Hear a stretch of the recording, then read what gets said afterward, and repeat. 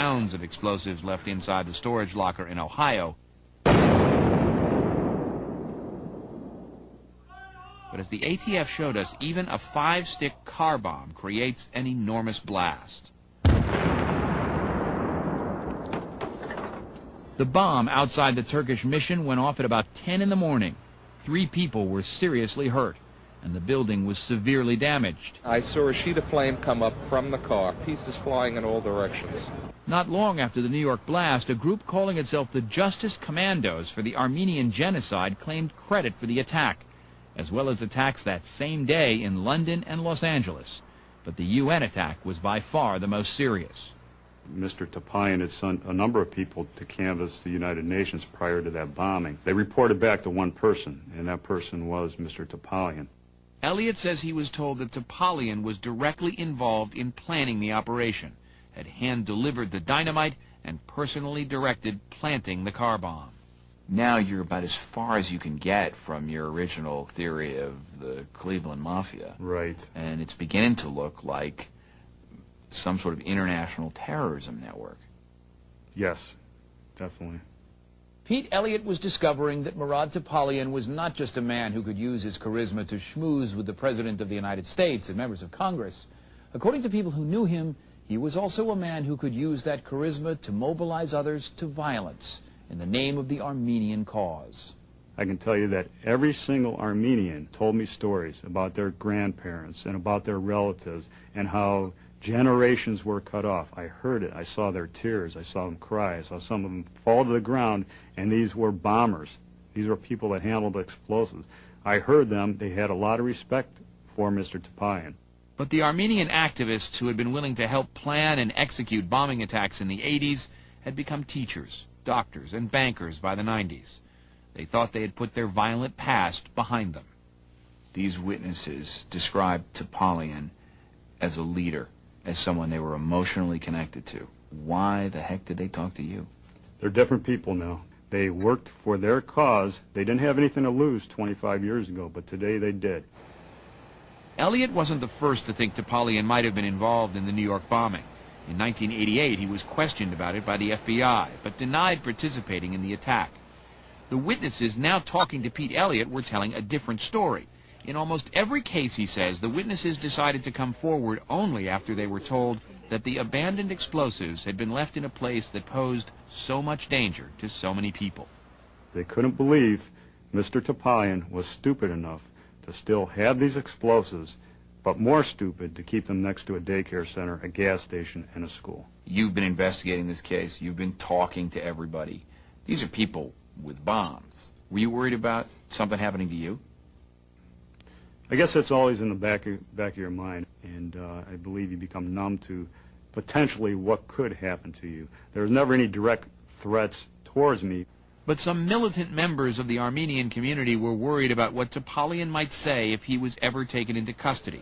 Silencing a former leader suddenly looked like a good idea. Word was out that Mr. Topalian,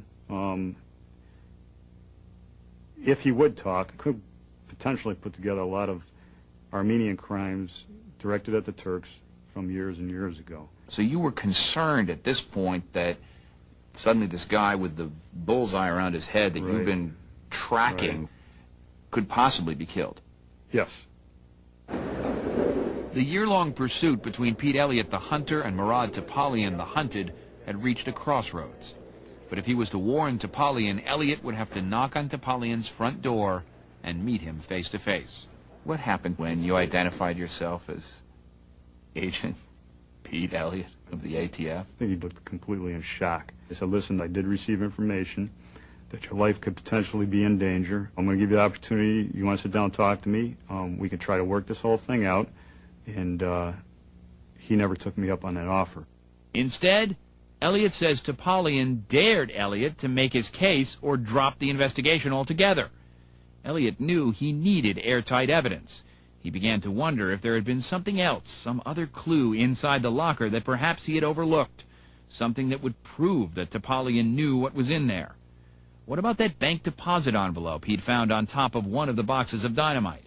The address was 25890, Emory Road in Warrensville Heights, from a Cleveland trust that went out of business, I believe, in about 1979. I was able to dig and find out that Murad Topalian had an account at that specific branch. What's more, the bank branch had been just a few doors down from Topalian's convenience store. One more piece of the puzzle, but it still wasn't enough. Then Elliot remembered the final item he'd found in the locker, the torn trench coat lying on top of the explosives boxes. Sent that up to our ATF lab, and they were able to find 2 very old hairs from 20 years ago that were inside one of the sleeves, I believe, of that coat. Elliot had the hairs sent to a lab for DNA analysis. It was a long shot, but he knew the results could be critical to the case.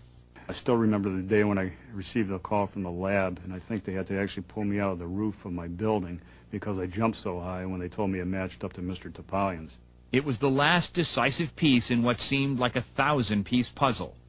Elliot finally had the evidence he needed to make an arrest.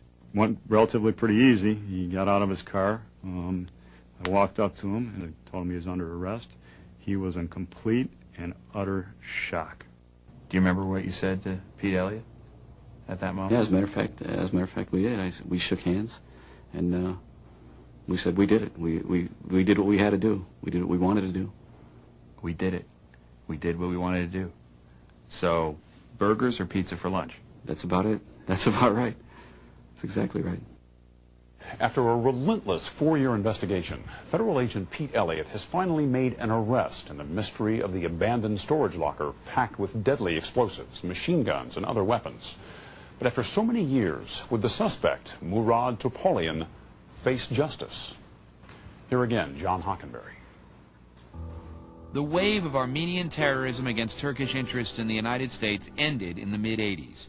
Pete Elliott's investigation had stirred up memories that no doubt many hoped had finally faded away. As for Murad Topalian, he was charged with numerous crimes, including conspiracy to steal, transport, and use explosives. The government said he had planned acts of violence against Turkish government facilities and businesses and people of Turkish descent. But he was never convicted of conspiracy or any acts of violence, including the bombing at the United Nations. Topalian pled guilty to storing stolen explosives and possession of machine guns. In January 2001, he was given the maximum sentence of 37 months in prison. In a letter to the judge, Topalian said the locker was supposed to be used to store records of people contributing to the Armenian cause, and he insisted the locker had not been opened for 15 years. Topalian always claimed that Pete Elliott's investigation was designed to discredit the Armenian cause. We don't know now if Topalian still thinks what he did to further that cause was just. He declined repeated requests for an interview. Nor do we know if he expected his powerful political connections to somehow shield him from prosecution, or if he figured there was just no way to trace him to that abandoned storage room back in Bedford. One thing is certain. Murad Topalian didn't figure on ATF agent Pete Elliott. I looked and I didn't quit. I just kept digging, I kept digging, and I kept digging. But maybe that's one of the lessons here. That powerful people, like Topalian, Right. sometimes get a pass, but they don't get a pass from an agent who's willing to go all the way for the truth. It may be a day, it may be a month, it may be a year, but it could be 25 years later that people, the government, could come back in your life and make you accountable for your actions that happened 25 years ago. 2 years ago, President Bush named Pete Elliott U.S. Marshal for Cleveland, Ohio. Murad Topalian was released from federal prison in 2003 and is still under law enforcement supervision until September of next year. That's all for this edition of Dateline Sunday. We'll see you again for Dateline Friday at 8, 7 Central. I'm Stone Phillips, and for all of us at NBC News, good night. Dateline is a presentation of NBC News. More Americans watch NBC News than any other news organization in the world.